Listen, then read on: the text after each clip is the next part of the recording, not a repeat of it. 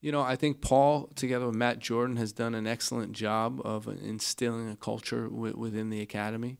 I think they've worked hard on reinventing a playing style to give these guys, the players, clear direction.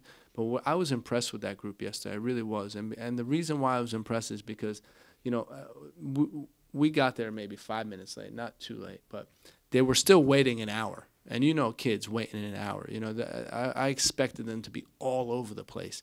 And they were sitting there with so much focus and really focused on listening to what was being said and listening to the answers of these questions. And you don't see that often. And I think they did a really good job. You know, Paul's done a really good job of, of instilling this culture about football, because at the end of the day, that's what it's about. It's about the soccer that we're playing. And I was impressed yesterday.